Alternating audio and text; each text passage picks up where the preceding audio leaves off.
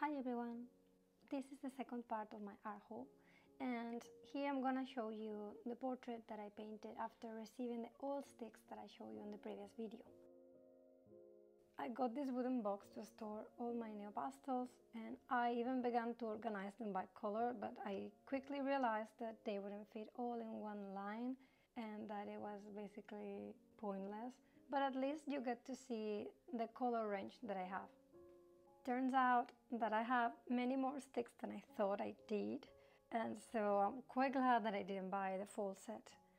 I feel like I already have more than I need, and I even kept outside of the box, so separately, to store a few that are almost duplicates, because I find that sometimes having less choices makes things easier when it comes to painting, and at least for me, when I have too many colors, I either spend too much time choosing them for each piece, or I end up using the same ones over and over.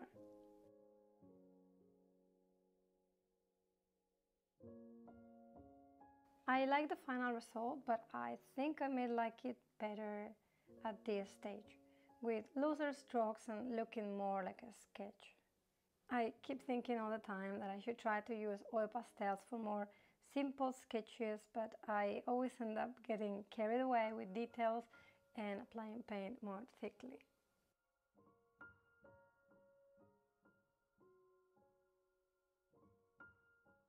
It's very hot at the moment, and they feel creamier than they did during winter time, but they are still much less messy than the other ones that I have, which I appreciate.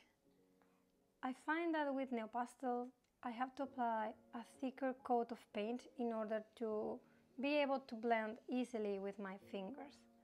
But I still find myself using a paper stamp more often because this makes my hand less sore.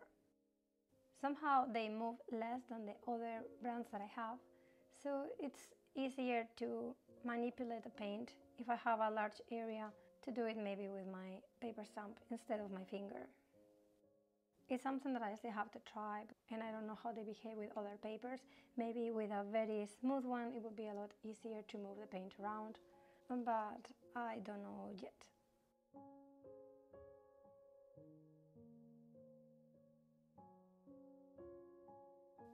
I normally use a lot of white, but in the nail pastel range they have a very pale yellow that is really nice and that I use instead for most of the painting, especially for the skin.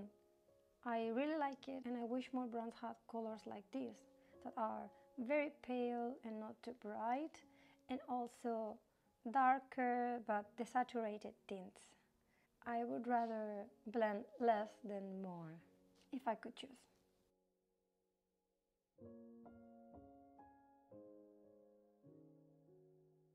I didn't want to mix brands for this video or for this test, but I think the Sennelier oil pastels and maybe even Paul Rubens, I don't know, I haven't tried, but it seemed to me that the Sennelier sticks helped nail pastels blend better, or just much more easily, as if they were melting the paint itself, kinda as if you were using some sort of medium.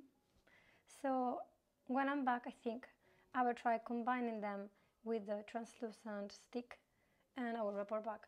Somehow I think that should make the blending a lot easier or faster. I don't find it difficult to do, it's just I need to apply more pressure or maybe rub for a bit longer. So once I try the translucent stick, I will let you know, but I think it will work well. I never felt the need to use it within their own range, that's the Sennelier, because they blend without even trying. I have some hopes, but I don't have it here with me, so I will have to wait.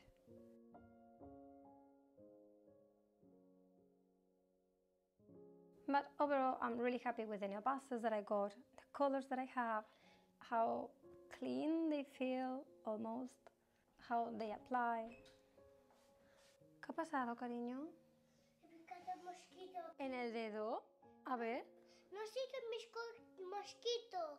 ¿Te ha picado un mosquito en el dedo? Sí. A ver, déjame ver. Siento muy fuerte. No, no puede ser. ¿Qué es esto? No lo sé. ¿Te has hecho pupa? De ovejas. Una abeja no creo. I don't know what I was saying. I think I was praising nail pastels. They are different, but I'm very happy that I have them. I especially like how they look when you apply them thinly. They almost look like soft pastel on pastel matte. I love that. It goes away as soon as you apply more coats or you apply them pressing harder because there is more paint.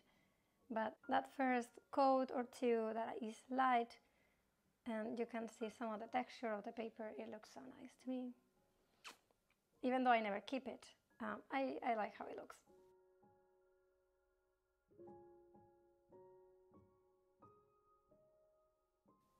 I tried using an X-Acto knife to create individual hairs on the eyebrows and for the eyelashes, as well as for lifting.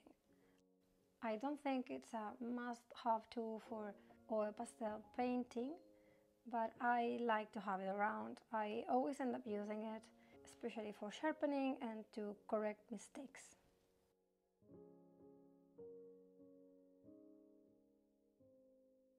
I'm looking forward to try them some more, especially on different papers and for sketches, because not all paintings are meant to be a final big piece or anything, and it will get very expensive to use only this type of paper.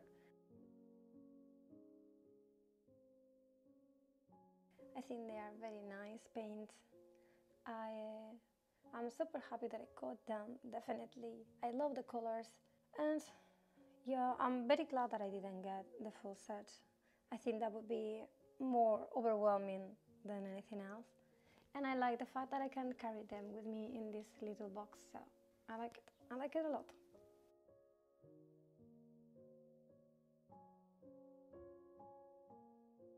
I'm happy with the paints, I'm fine with the painting, and I don't think I have a lot more to say, and I should be heading downstairs already. So have a nice day and see you soon. Bye bye.